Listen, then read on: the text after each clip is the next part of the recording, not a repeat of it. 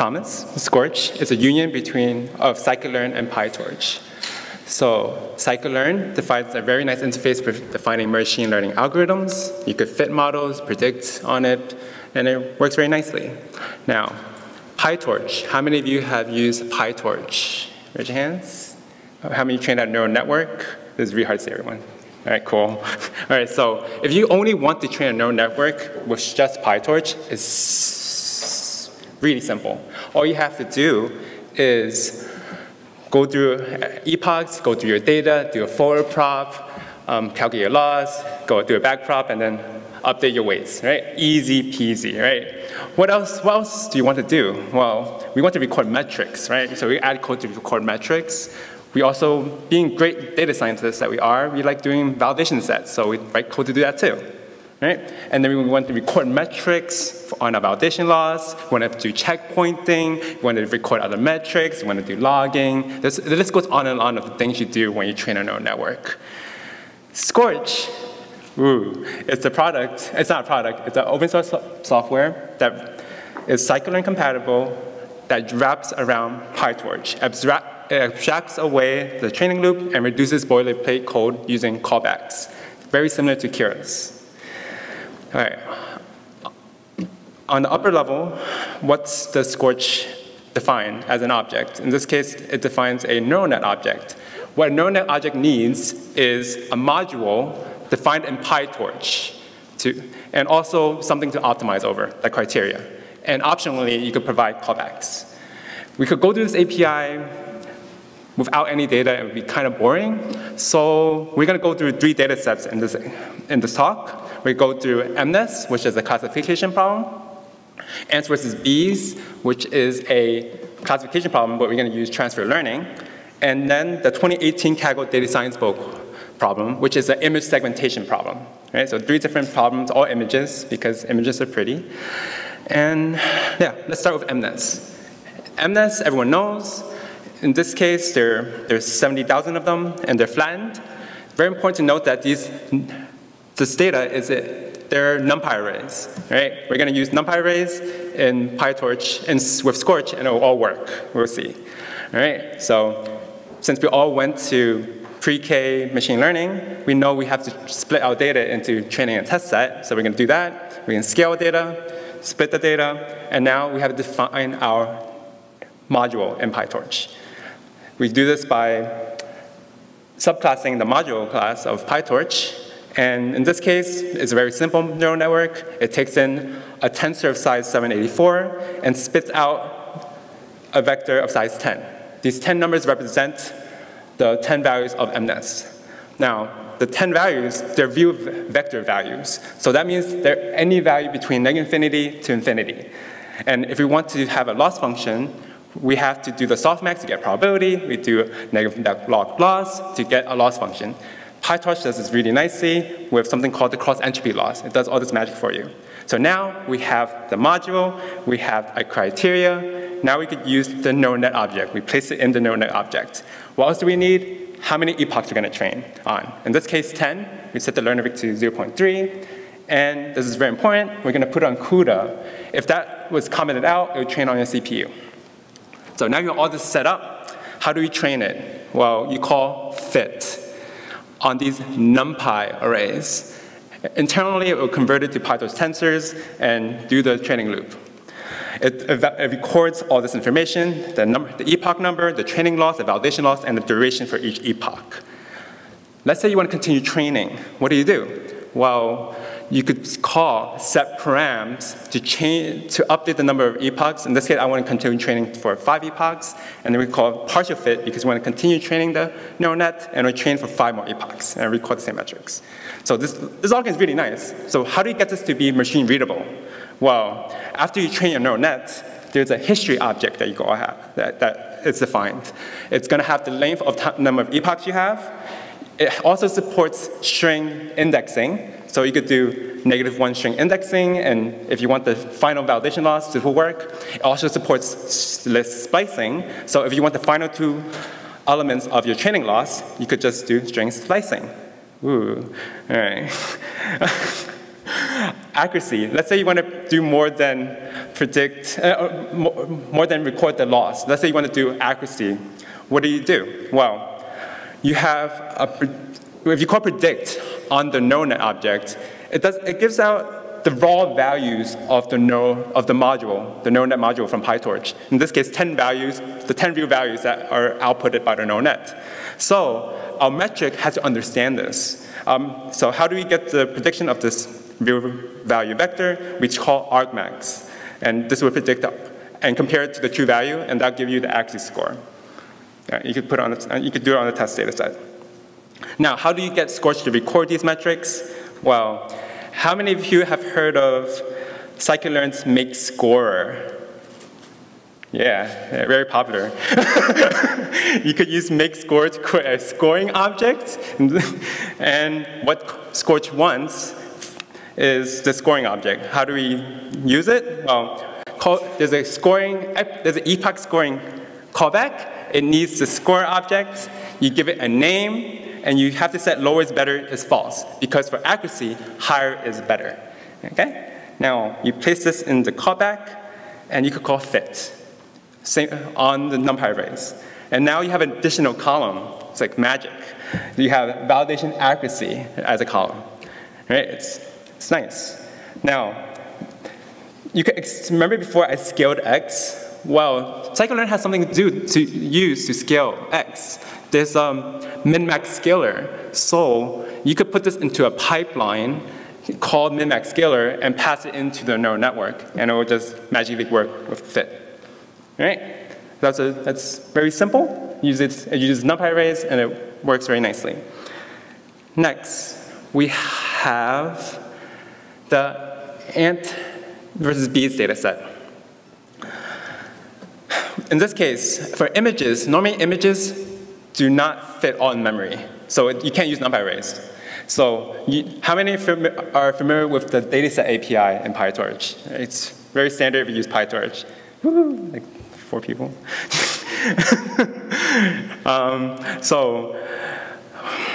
And if you want when you do images, it's good to do data augmentation. So PyTorch provides utilities for this in the Torch Vision library, which will do feature augmentation in this case, which does, for this one, we do a random crop, you flip it randomly, and it'll normalize the data. In this case, we normalize it because we're going to use a pre-trained neural net. And to use the pre-trained neural net, we have to normalize our data to the mean and standard deviation of ImageNet, because our pre-trained neural network was trained on this. Very standard neural network stuff. Now, for this one, we're going to use the ResNet model. It's pretty old now. It takes an input image of size 3 times 224 and outputs, in our case, a vector of size 2, where 0 represents ants and 1 represents bees. Now, to use Skorch, what's the first thing we do? We define a PyTorch module by subclassing. In this case, if you look closely, the model is using a pre-trained ResNet 18, and we're going to exchange the fully connected layer at the very end with a linear model that outputs a vector of size 2. Now, to do fine-tuning on this model, we have to freeze the layers before the final layer, and Skorch provides a callback to do this. It's called the freezer. In this case, we're going to freeze everything that does not start with the name model.fc, because the final layer has a name of model.fc. So this frees everything in blue and leaves the thing in red. Open to update the weights for. Now, what other callbacks we have? We have learning rates schedulers. We can have a learning rate schedule callback. In this case, we're going to have a learning rate schedule that looks like this, where it starts high, and then we step down, and it keeps on going down. So at first, we train that. Yeah. Next, we have checkpoints. And checkpointing requires a score. In this case, we're going to use the accuracy score we had before. Remember, the name is called validation accuracy.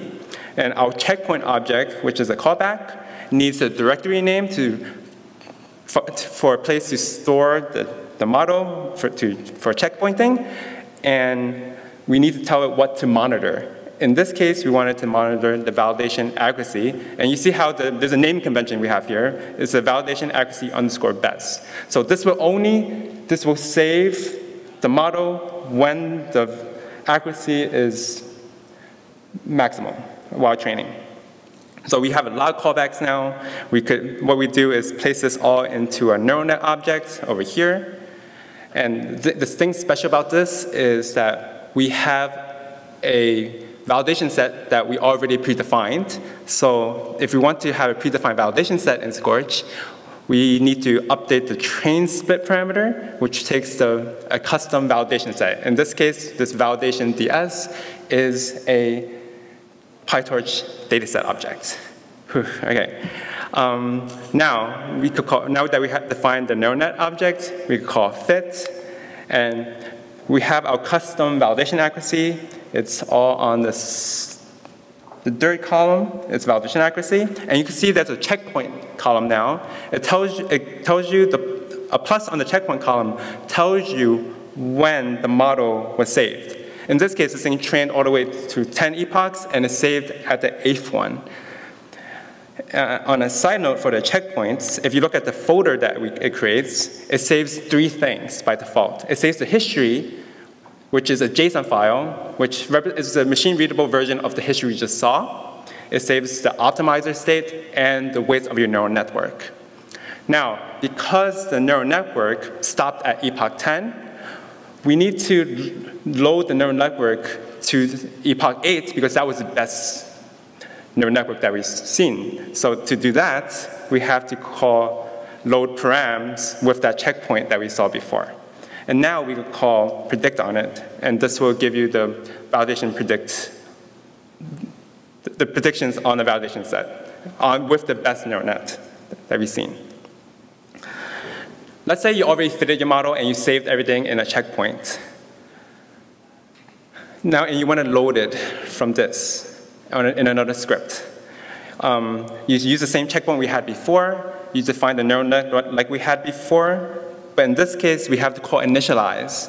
Because if you look closely at the neural net object, the pre-trained model has not been instantiated yet. So if you want to instantiate it, we have to call net.initialize, and then we could load the parameters from the checkpoint, and then call predict.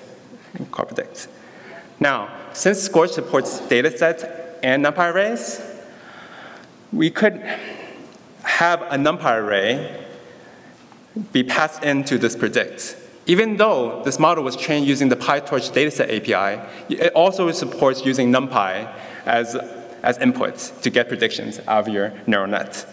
Now remember that these predictions are the raw values of the neural net, so they're not normalized. They're just any real numbers between negative infinity and infinity. So to get a probability, we have to call softmax. Okay, that's NumPy arrays. Next. The next problem, the data science bowl. The data science bowl was a Kaggle data science competition, and it consists of images of cells where the problem was to predict the position of the nuclei. If you do unsupervised learning on the images, you get to see that there's 3 different types of images. There's a purple, there's a black one, there's a white one, and the masks are just the nuclei. And if you want to use the dataset API for this, it's good to create a PyTorch dataset, to subclass the PyTorch dataset and create your own dataset API for this dataset class for this, which outputs tuples of the 2 images, one which is the cell image and another one which is the mask. So that's our data set. And what neural network are we going to train for this? We're going to use the UNet neural network module. How many of you have heard of UNet? It's been around for like 3 years now. All right. So UNet, it goes through, it takes as input, in this case, a 3 by 288 image. It's going to go it's going to get some features by going down and going up this neural net, and it's going to output a mask. The very cool thing about this is that it retains spatial information by passing it straight down as the features are scaling up as the feature scales up. Now, in this case, we like to use pre-trained neural networks as well. So we do this the standard freezing thing. We freeze these blue layers going down, and then we're going to allow the red layers to update, the weights of the red layers to update. How do we do this in Skorch?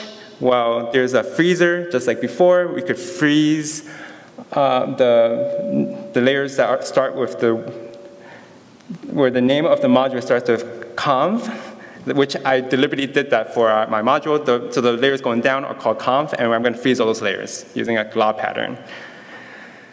When training a UNet, there's a very specific problem for training UNets, and they're very bad at the edges. Right? So to remedy this problem, it's good to reflect the edges, create a padding around the edges, and reflect it.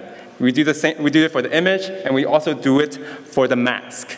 So in this case, we're going to run the UNet on this image and ignore the things on the edges. Right. What else is there about our data set? Our data set is not all squares. So we have to do patching on our data set, and sometimes our patching will overlap. In this case, it's very important that you don't use the same image in your training set and validation set when you do patching. So it's a good idea to split your images first and then patch. Very standard, I think, maybe. Then, since my dataset API before, it only spits out tuples of just the raw image, it's good to create another object to just do the patching, because it's very object-oriented. The train cell DS just returns the images rawly. The patch one does the patching for you and does the magic of padding, it does random flipping, it does all the magic, and so that now your training data set and validation set all are pre-patched and works. A common metric for image segmentation is called the IOU metric, and IOU metric is the area of the overlap over the area of the union, and in this case, the more the mass and the predicted mass overlaps, the greater its value, the better your neural network. Now, how do we create this metric in Skorch? Well, first we have to define the metric, which I didn't go into details here. You define a metric which is the logic we had before, the overlap over the union. We call make score because we like calling make score. We do the same thing we had before. We define an epoch scoring object. We have to set lower is false. Notice the name is called valid underscore IOU. If you do the checkpointing, you have to set the monitor validation. You set the monitor to monitor the validation IOU underscore best. Notice this feature of having a directory name. This means that every time you change your neural network, all you have to do to enable checkpointing is just change this directory name so that you could track the experiments you're doing when you experiment with many different neural networks. You just change the name of the checkpoint and it will do it automatically for you. It will checkpoint at different folders so that they don't overwrite each other. So it's very nice and beautiful. I think it's beautiful. Next. We need a loss function in this case, which understands that we're ignoring the padding, because we want to ignore the padding surrounding the images. So we have to define our own loss padding thing. In this case, it's binary cross entropy with largest loss padding. It's a great name. And when you initialize it, it needs the padding so that it knows when to ignore it. If you look at the input of neural nets, you see that the criteria is my custom loss function. And if I want to change the padding, it uses kind of very scikit-learn-esque using set params. So that in this case, we change the padding parameter with double underscore equal to 16. This will be passed to the initialization of the BCE with logic loss padding class. And this will all just work. And we define a UNet, and this is the neural net object. Let's think about callbacks. There's this callback system developed by Leslie Smith, popularized by FastAI, and this is where you have a low learning rate, goes up to some higher learning rate, and goes back down. This is called cyclic learning rate. This was in PyTorch 1.1, and it's really nice. It does, so this, we support that already. So we're going to use this learning rate. We're going to place our callbacks into the callbacks parameter. We're going to have a predefined split like we had in the first example. Have a batch size, tell it how many epochs to train, and there's additional parameters you could place to your data loader, and which will make your training faster. Who knows about the data loader API from the PyTorch? It's very common, yeah? Yeah, so in this case, internally, Skorch uses the data loader API with the dataset API. So you can pass in the parameters you would pass to the data loader API into Skorch. So in this case, it's very customary to shuffle your training set, change the number of workers, because remember before, we're doing data augmentation, so that if you distribute your work between different workers, it loads your data faster onto your GPU. It doesn't bottleneck it. And it's also nice to set pin memory to true, which means that the memory on the GPU is pinned, so that it doesn't reallocate more memory every time you place things on the GPU. And you also do that on the validation set. Now, if you call fit, it will output this lovely history. You can see that we have the validation IOU, which is on one column. We see that at checkpoints, the best checkpoint is at epoch 17. And it has a duration. This takes longer because there's a lot more things to optimize in this case. Not a lot more weights to update in this case. Now, if you want to call predict on this, we load the checkpoint. We could call predict or just work. In this case, since it's binary, we call sigmoid to get the mass. And then this is what the output looks like. The left-hand column is the true values. The things on the right is the original image, and the middle are the predicted mass. So even when we're feeding data in this purple case, this black case, this white case, it's able to learn where the nuclei is in this case. It's very nice. So in closing, Skorch supports the partial fit API for continuing training. Predict, it could do subparams and all work. Abstracts away the training loop. It has callbacks. We went through epoch scoring, freezer, checkpoint, learning rate scheduler. There's a bunch more you can check out at this link. And I place all this stuff on Skorch on this repo, and which means you get to play with it. So this is on this repo. And if you click on any of these collab links, you could try out. It will download the data set. If you run the cells sequentially, it will download the data set. You could try out the API without having a GPU, and it's very nice. Like all these examples are on Colab, and you could play with the API. And if you have any issues, you put it on the issue board. And that's the talk. Thank you.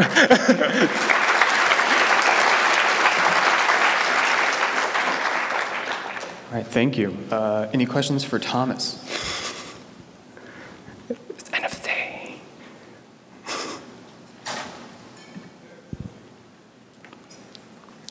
So does Skorch allow for, so I saw you train on GPUs and I saw num workers floating around there. Does it allow support for working with multiple GPUs?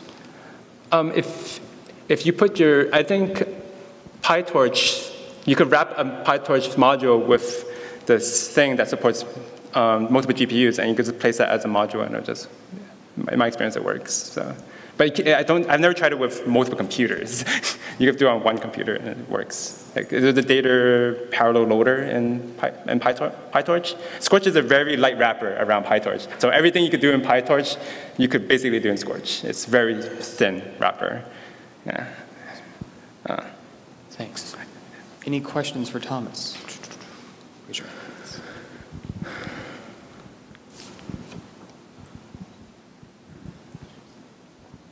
Hi, great talk. When should I avoid Skorch?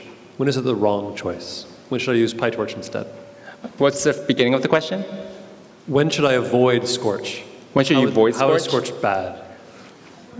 And when should you use PyTorch instead? And when should you use PyTorch instead? You're always using PyTorch if you're using Skorch. I know. Unbridled PyTorch. If you really want, PyTorch is very customizable. Like I have not had a use case where, am I mirroring? I'm mirroring. There's in our documentation, we have in our tutorials, can you see this, I guess? Yeah. We have used PyTorch we have used Skorch in many different situations. And we've done it, it's been used with Dask, it's been used with language modeling, it's been used with sequence to sequence. So I haven't found a situation where you can't use Skorch if you could do it in PyTorch. If you could do it in PyTorch, you could do it in Skorch. What about early stopping in the training loop? Oh, yeah. That's the thing I often take advantage of. Like I lower the learning rate and... Early stopping. I haven't navigated this anymore. We have a callback for early stopping. I could find it. But, shoot. We do have a callback for early stopping. It's yeah. Any other questions?